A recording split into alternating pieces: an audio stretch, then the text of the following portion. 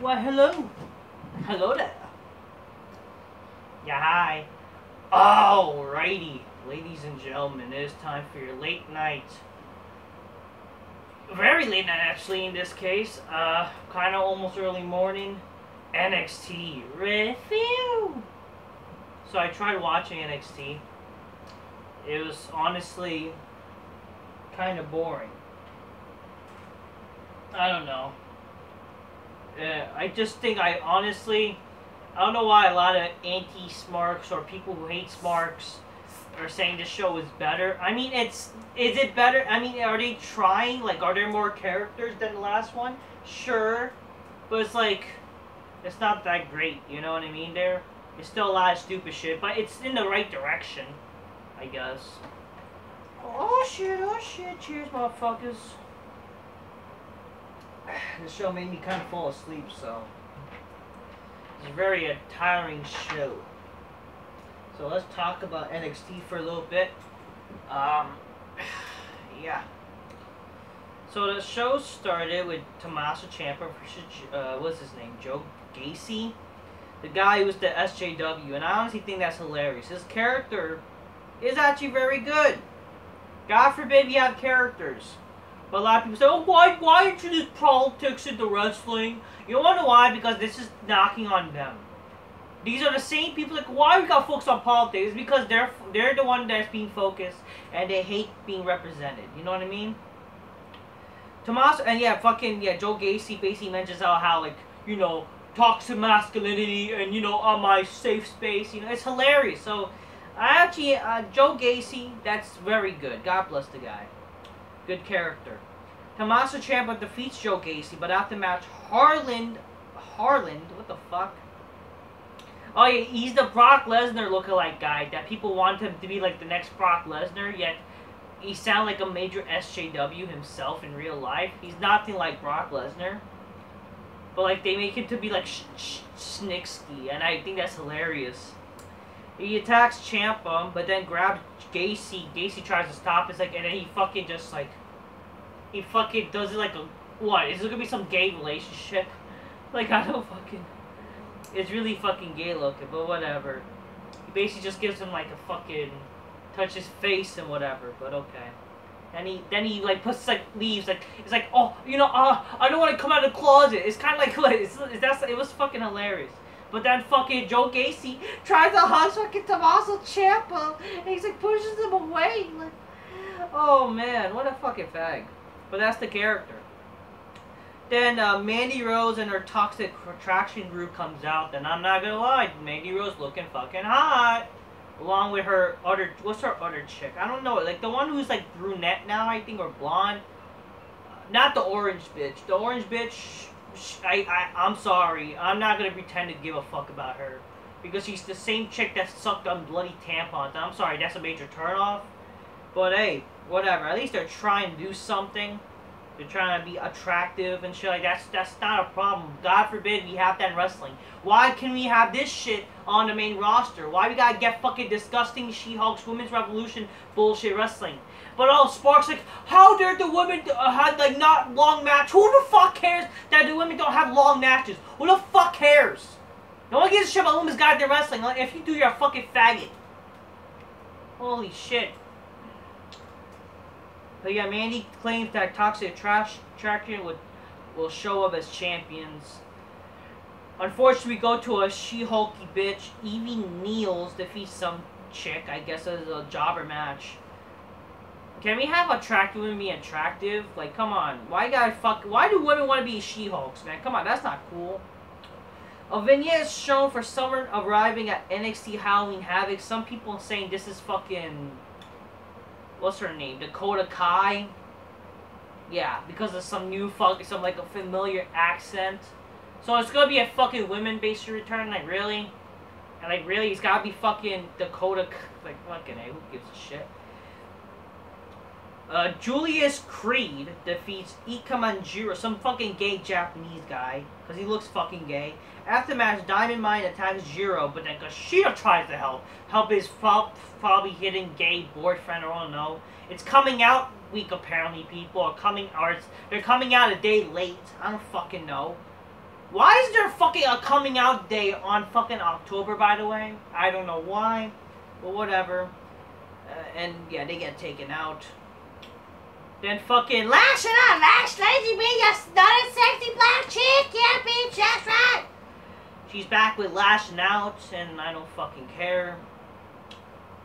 Then Kyle O'Reilly and Von Wagner defeats Pete Dunne and Ridge Holland. They didn't give a shit about the match. They didn't see this, actually.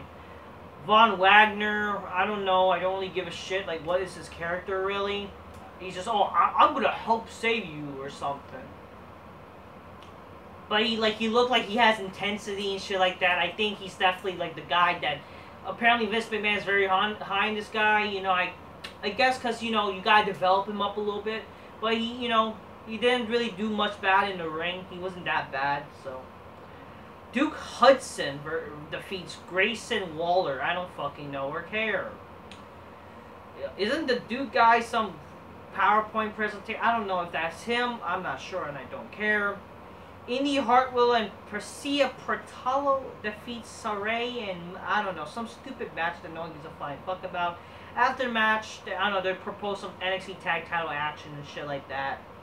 And fucking talks. Basically, you got some diva shit that happened and no one really cares. Fucking, what's that bitch? The bitch who looks like fucking Jazz, but it's like a paler version of her. She looks disgusting. Along with Io Shirai, I don't fucking care. Sifa Fatu is coming to NXT 2.0 under new name Solo Sakaya. I'm guessing he's the Usos' brother. And I guess that at least we get some, you know, a vignette. God forbid we have a vignette to debut a wrestler, you know? Isaiah Swerve, oh yeah, fucking, early on the show, I don't know why they don't take notes of fucking people who cut promos. What's his name? Tony D'Angelo cut a promo backstage. I actually saw that. I had to rewatch it on YouTube though, and then like he fucking ended the end of his fucking promo. It's like, oh, I was booked, you know?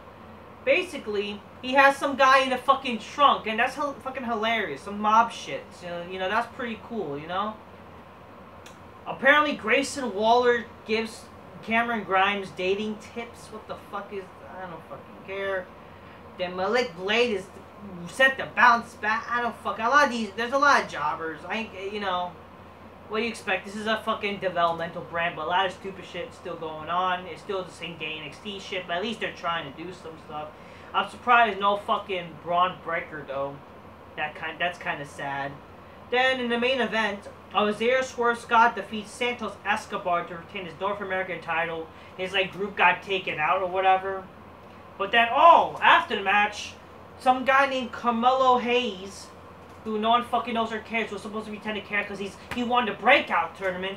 He cashes in his shot, even though it's not money in the bank, but he cashes it in apparently, and he won the fucking North American title, basically because the guy is leaving to fucking the main roster.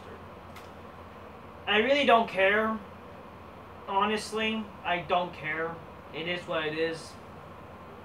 So that was NXT for you. Not really entertaining, and this was like actually one of the this was actually one of the NXT shows I tried to bother watching because I was already done for the day. But then, my God, I fell asleep and kind of boring. The only good thing I saw was Mandy Rose, obviously. So, and I was awake for that, thankfully. But then fucking stupid shit happened. Yeah, I think that's all I have to really say. NXT is pretty yee tonight. I don't know, but Joe Gacy's pretty cool, so I'll give it that. I'm just here, real motherfuckers, you know. Drink your Coca-Cola submissively while aspiring to make some bitches go shit, oh shit, and don't be gay. I don't fucking know. And fuck Chucky. Okay, you would never fucking do an impromptu fucking Chucky review. So Chucky, let's talk about Chucky. I saw the first episode. Really, Chucky is gay, or not gay? Fucking. His caretaker. Do we have to fucking always force this fucking agenda crap? Do we have to always force this LGBT shit? Like, come on here. Oh, it's gay, and ironically, it comes out after fucking coming out day. Wow, what do you fucking do? It wasn't a terrible episode. It was just like, my God, wow, has television changed for a lot? You know what I mean? And a lot of kind of stupid, corny acting happened in the show. And boy, really, when they're casting high school people, man, do they look like high school people from nowadays.